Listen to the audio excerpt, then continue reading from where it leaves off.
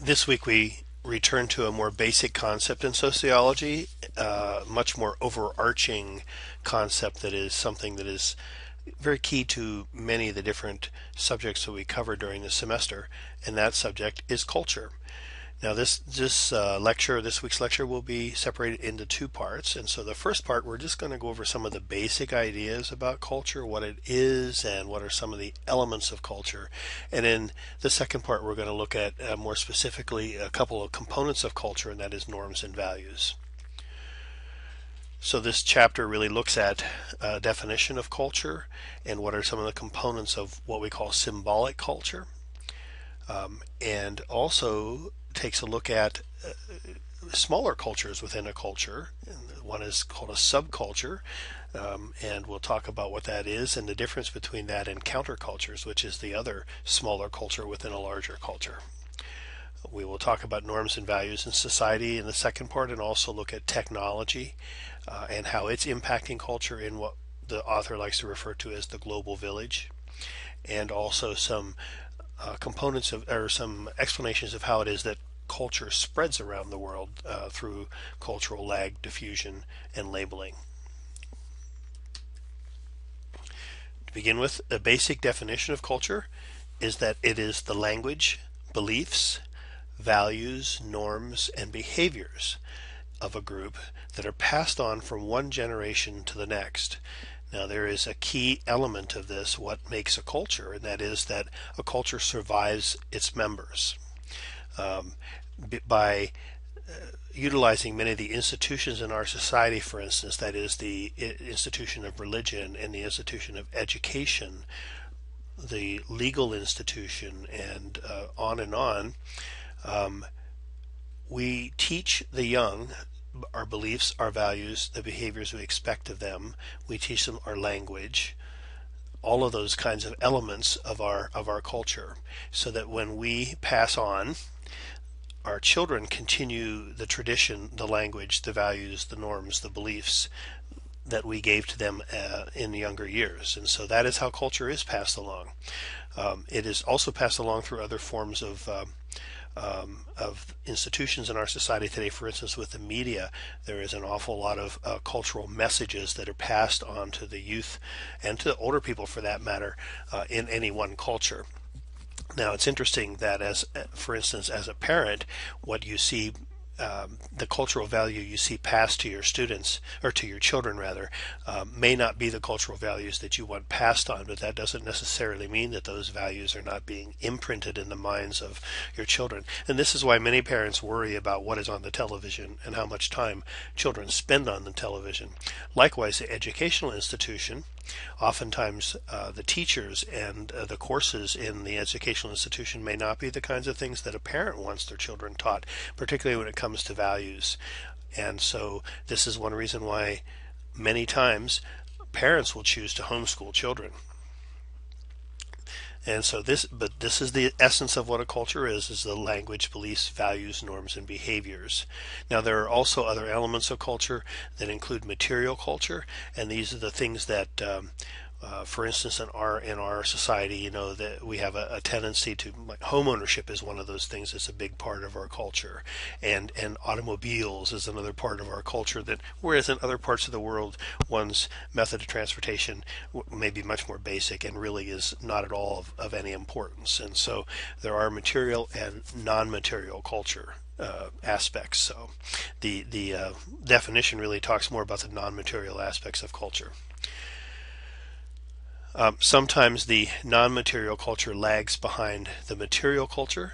That is, values and norms may change and lag behind the advances that we make in material culture or whatever, and this is referred to as cultural lag.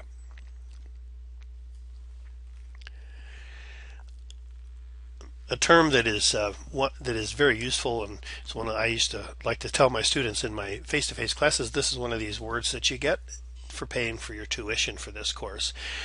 That is ethnocentrism. And if you break that word down into its parts, you can understand pretty much what the meaning of this word is. Ethno, your ethnic background or an ethnic group. Centrism being centered or figured that this this is the most important thing. So ethnocentrism really is the belief that your culture is the center and the most important culture in the world. Not something that is probably unusual to any American, because as a group, we really do see ourselves as the centerpiece of the globe. One example of that is take a look at any map that you see of the world in the United States, particularly a flat map, of course, and in the center is the Western Hemisphere. And really, if we could get away with it, if it would make sense, as far as the map itself is concerned, we would probably put the United States in the dead center of the map, but we just haven't figured out how to do that and make it make sense. But we are in the center of the map, and so the East and the West are kind of judged away, in relation to us. So that's just one little example of ethnocentrism. We have ethnocentric thinking in regards to other cultures as well. And what happens with ethnocentrism is that we begin to believe that our culture is not only, well, it's the standard by which we measure every other culture, and so we begin to see it as the best, and variations from that cultural norm are considered to be less good, that they're just not as good as our culture. And so that's an ethnocentric thinking. The alternative to that, that I believe the authors talk about, is cultural relativism, and we will touch on this in a few moments. But with an ethnocentric way of thinking, we think that our ways are normal, natural, and sort of the rule of the universe. When we come into contact with the culture that is different from what we know, oftentimes we do experience what's known as culture shock. And actually, having hosted some foreign exchange students, they talk about culture shock in a way that actually it can have some very serious psychological and physical problems, physical results sometimes. But typically speaking, I think we don't think of culture shock as being that severe. An example that's in the textbook that maybe something that more of us can relate to than foreign travel is the difference between living in a village or a small community and moving to a city, and the shock that has to be absorbed by moving from this very little community into a large city with traffic lights and 8-lane streets and huge malls and gigantic high schools and tall buildings and those types of things. When you're used to living in a small community where the tallest building may be 2 stories and there probably isn't even that many vehicles, perhaps. And so and likewise, moving from the city to the village can also have its own form of shock. And so this is just an example of a map of urban and rural makeup in the United States. And it's interesting, that when you look at this map, and this again is another example of what happens with statistics sometimes. This makes Alaska, although we are so rural, and when you look at it geographically speaking, because of the fact that over half of the individuals in the state live in Anchorage alone, we look like an average state where from 2/3 to 3/4 of our population lives in rural settings. Well, that may be true, but that's quite a bit different from the population, say, in Pennsylvania or Oregon or Michigan, for instance. So,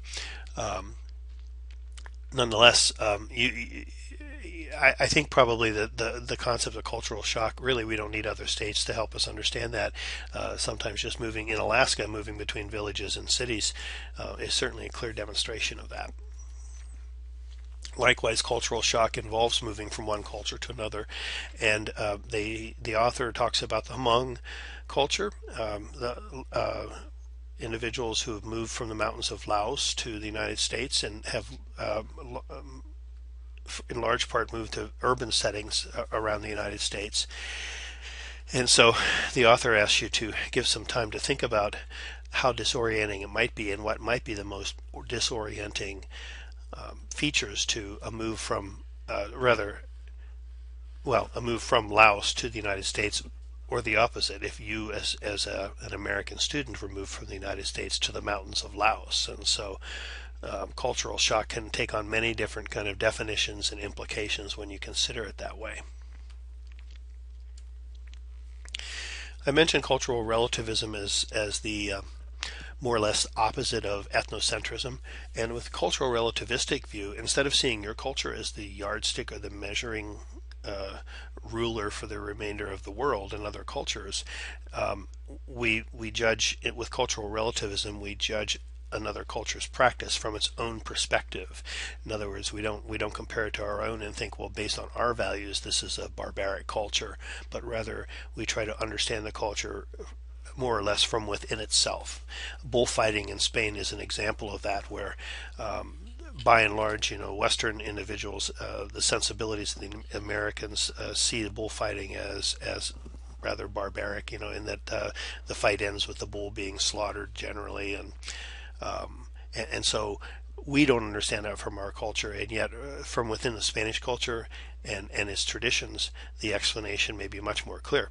Likewise, you read about India's sacred cow, I believe, last week or two ago, and this is another example of this, where in India, cows are not edible. They're not there to eat, and oftentimes may roam the street, and they're more or less revered, I suppose. And this is really based upon rather ancient practices and traditions in India that relate to how important the cow was to the functioning of that society many years ago. And while those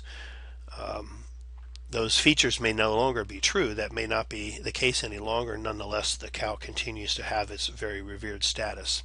In the discussion boards around this topic of the sacred cow, oftentimes we find students falling back on technology as the answer for America's sacred cow, and I think that really kind of misses the point of what the sacred cow is about, because this implies a sort of an anachronistic connection and belief about a particular thing, like, for instance, that the cow is sacred and we don't touch it. But there's really not a rational kind of thing in India that would explain that any longer.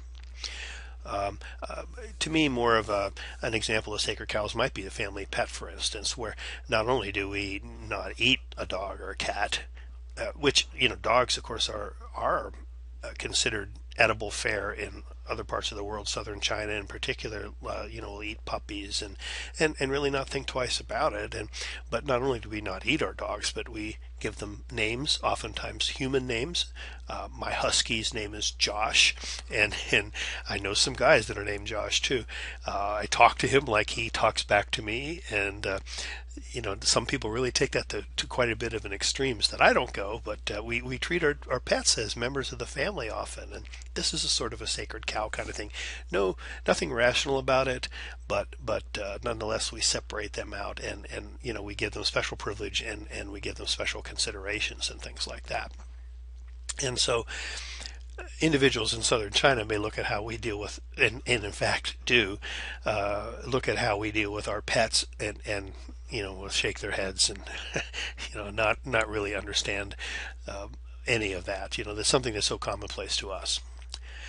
Richard Edgerton wrote about cultures that he referred to as sick cultures, and he said that there are some practices in cultures around the world.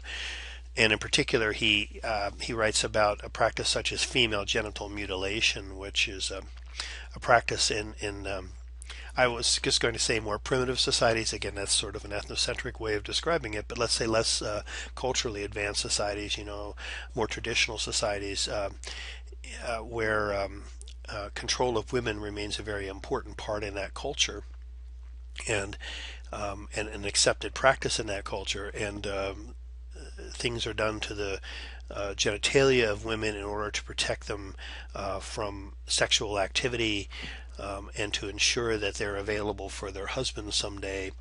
And in our world, in the United States, in fact, we find this to be very repugnant and repulsive. And Edgerton says, regardless of cultural relativism, there are some things in the world that are just so heinous that he believes we should not give them an endorsement by saying, well, that's relative to that culture, that's understandable. And so that's an example of something like that. And the issue of female genital mutilation does come up in the United States from time to time with individuals who have moved here from other cultures. And you might, if you're interested in that, you might want to read a little more about that. It's a really kind of a very intriguing topic. Some people would would consider male circumcision. You know, our tradition in the United States has been, at least, that our male babies, the foreskin is removed from their penis right around the time of birth, and many believe that to be in a very anachronistic and barbaric tradition that really begins the male's life with a sort of a trauma to their genitals, and again is based upon some old beliefs and some religious practices in some respects. But roughly, I think I read one time, 80 to 85% of the males around the world are not circumcised, and yet, that's probably, I don't think it's as high of a percentage in the United States any longer, because circumcision isn't being practiced as commonly, as routinely as it once was, but it's still, I believe, quite the norm in the United States. So, again, in other cultures, this might be considered, a sick behavior as well. And so we have to judge cultures. Well, I guess how we see cultures really depends upon how we judge them. And here's a man shown showering in the street in India because none of the homes in his village have running water. And so from an ethnocentric standpoint, we might see this as very primitive, kind of, again, barbarian in nature, and reflective of, unsanitary. Perhaps he's standing in dirt and that kind of thing. Whereas from his own culture, this is very understandable, is a common practice, and is considered clean. And so this is a good example of how a behavior might be judged differently depending upon the lens that you're using to view it.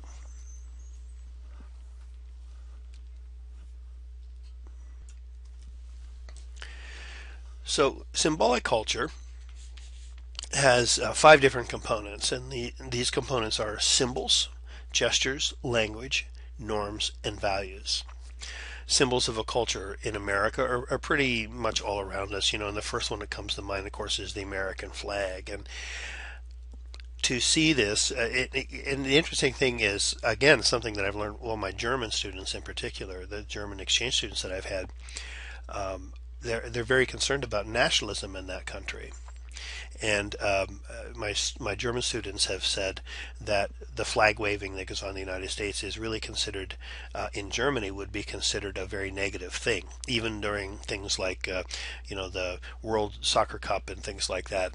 The expressions of nationalism as people support their country is considered to be somewhat of a mixed blessing, and that goes back to the fact that in their history, their recent history, Hitler kind of fanned the flames of nationalism there to lead the nation kind of over the precipice, in the years leading up to World War II. And so the things that the young people are being taught in that nation now really are to, not get caught up in that kind of thing again, and they're taught about the reasons, the negative aspects of that nationalism. And yet things like the American flag and patriotism in America, our leaders have been strong on that and have really whooped it up around those issues. And in other parts of the world, that would not be considered a positive necessarily. But that's an example of symbolic culture. Gestures, are both within larger cultures and in subcultures and countercultures have meanings sometimes, which can also be very powerful. In a church, for instance, the sign of the cross is considered a sacred movement. Let's say in the Catholic Church, a sacred gesture or whatever. Gangs have certain gestures, certain ways they wear their clothing, for instance, that communicate one thing or another to each other. And in fact, some gestures in the United States that are considered profane, and I won't necessarily name them, are not considered profane in other cultures and have different meanings. And so from culture to culture, gestures, they're not universal. And by and large, I mean, not all gestures are universal. And so it has a different meaning from culture to culture. One person said one time that a smile is a universal gesture. and that has the same meaning throughout the world, and perhaps that is true. But many cultures, or rather many gestures, have different meanings from culture to culture, and you really need to be careful about that when you go overseas, because you might be considered very rude. We're going to touch on language a little more here, but language is another component of culture that is very, very important. Um, I learned a little bit about I was able to connect the importance of language with one of the things that was going on in my life, because with my exchange students, one of the things the exchange program emphasized was not having them talk with their families too frequently.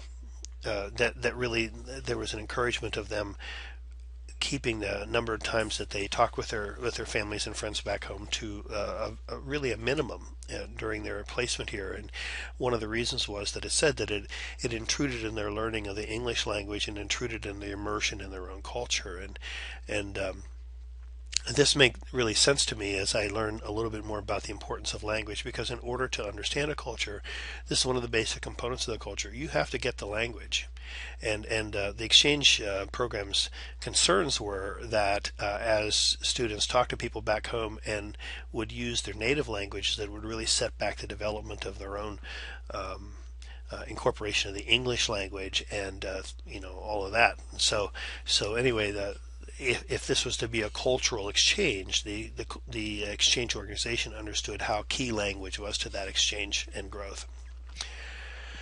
Norms and values, again, we're going to talk about more in the second part of the lecture, so I'll move past that now, but these are related to beliefs and behaviors. So let's look at language for a moment. What are the kinds of things that language does? Well, it's very important and key to a culture because it allows human experience to be cumulative. You remember I was saying that one of the definitions of culture, one of the key components of that is that all of the language, customs, beliefs, values are passed from one generation to the next.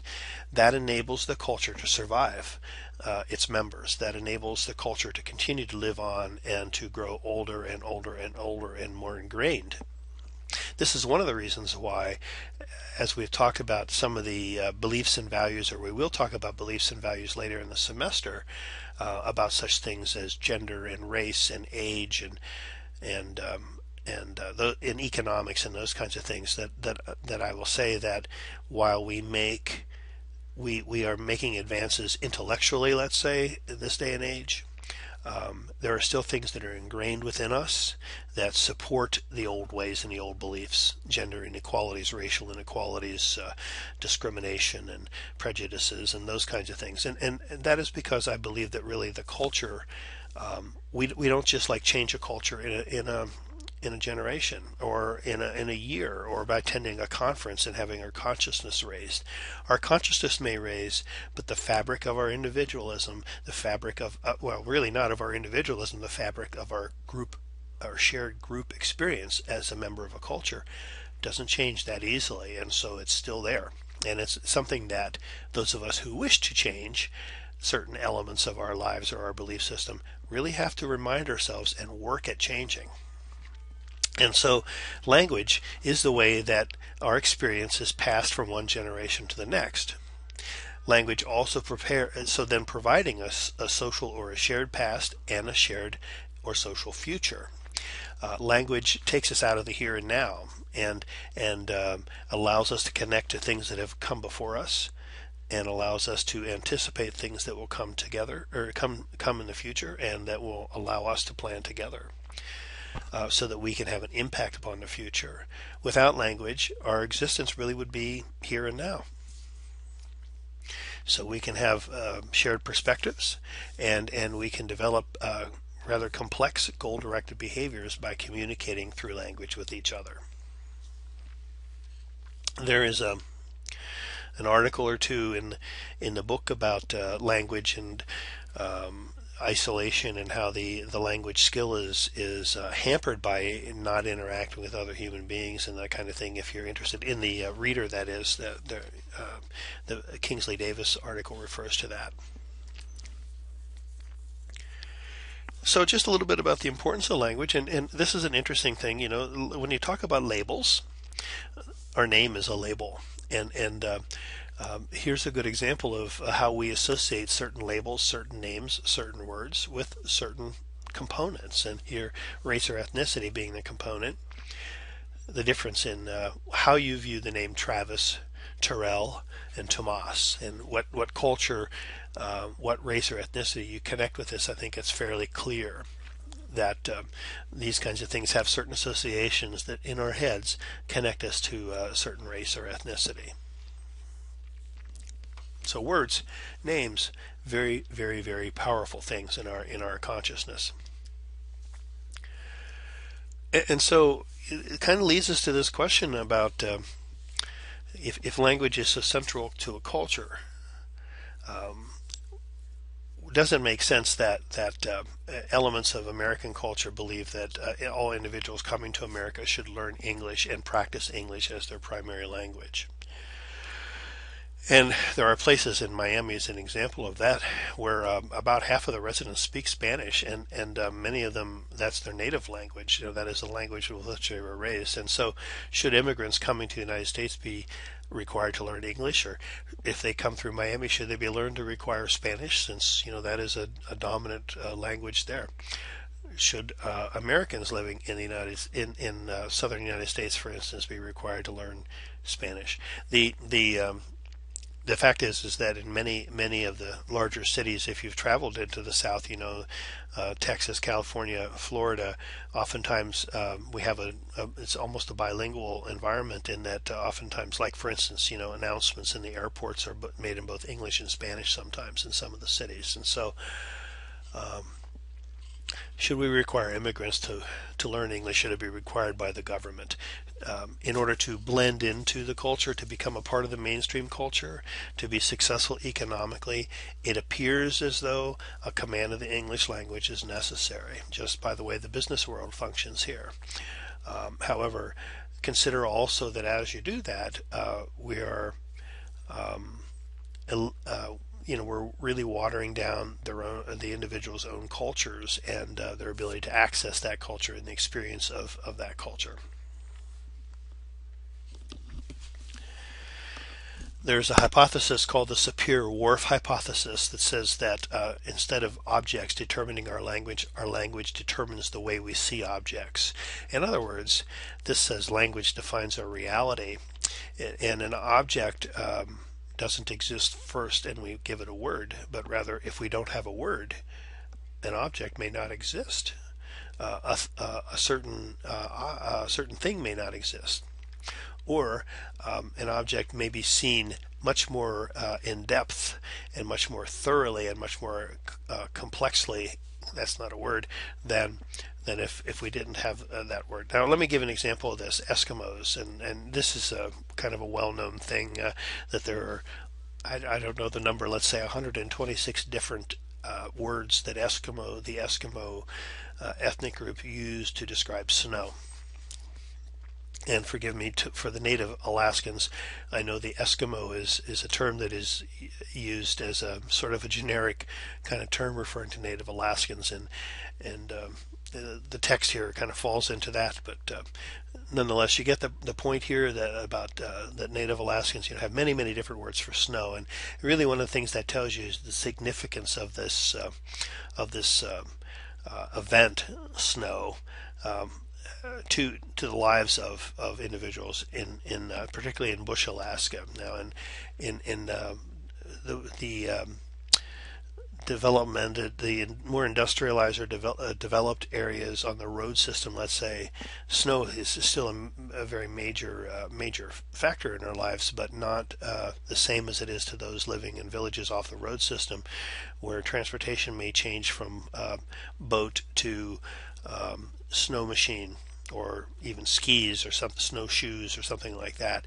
And some snow is crusty, some snow is fluffy, some snow will support weight and others won't, and so there are many different definitions of snow, and that really kind of talks about the importance of that in the reality of the Alaskan culture.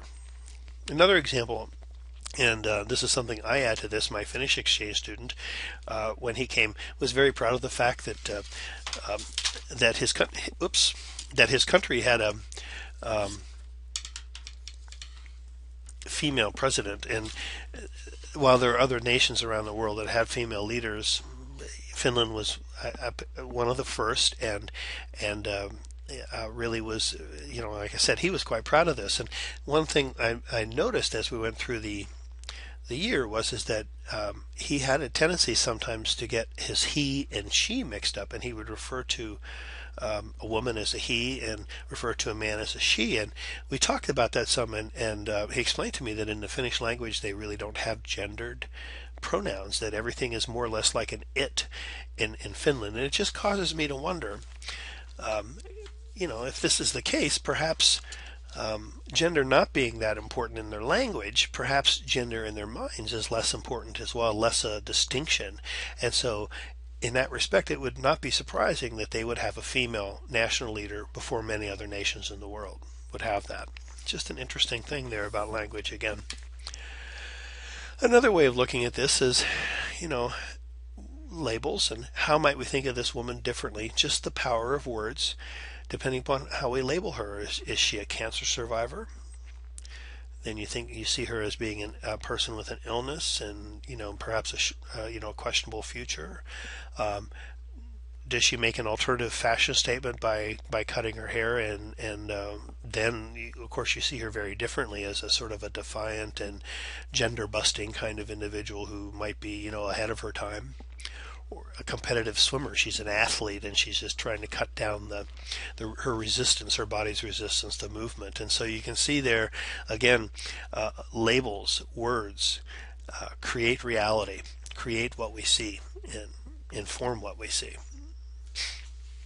Likewise with language and race, and racial terms have different meanings, and while we often refer to President Obama as the first black president, the first African American president, we may forget that his mother was Caucasian, and so he's as much Caucasian as he is African American. And so is he multiracial? Is he white? Is he black? And the meaning of that is very different. The meaning of him being in the White House is very different depending upon how you view him and how you view his racial heritage. And so and we'll talk more about this as when we talk about we go through the section on race and ethnicity in a few weeks. So that will end the first part of this week's lecture. So come back and listen to the second part when you have an opportunity, and we'll talk about norms and values. Thank you.